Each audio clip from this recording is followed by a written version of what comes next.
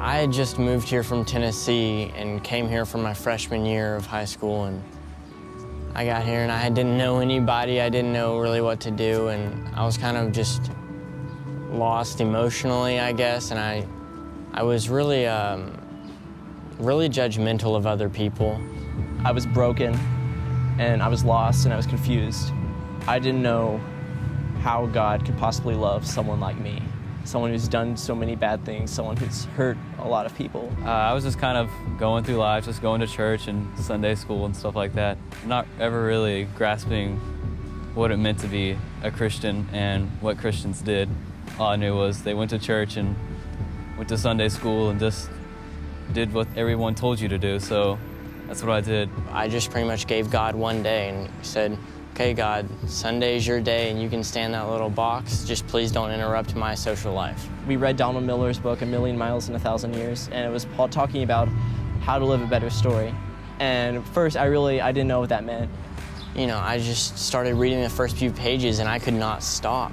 It really made me want to just get up and do something for God. I think that from that moment on, my spiritual life has grown in extraordinary ways.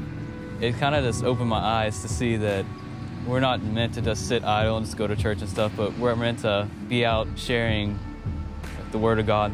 So I just had the random idea, what if we bring pastries down to Brookfield Park every Saturday morning over the summer? And they were like, yeah, that's a good idea. We were all pumped. We had been planning this for weeks, and we get out here and we get one guy. The moment that he sat down at our table, that was when I knew that this is what we needed to be doing. And then we moved it downtown to the square where a lot of the homeless population is. It's completely grown from giving food to 1 to 2 people a week to having like 80. And we know what's going on in their life, and they know what's going on in ours, and we can just interact with them at a very personal level. And I never expected to have that relationship with a homeless person.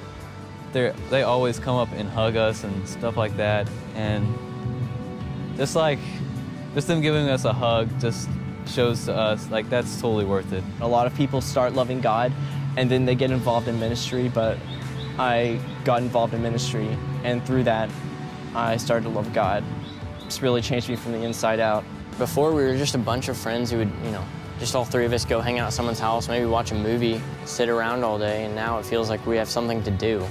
We have something. What'd you do this weekend?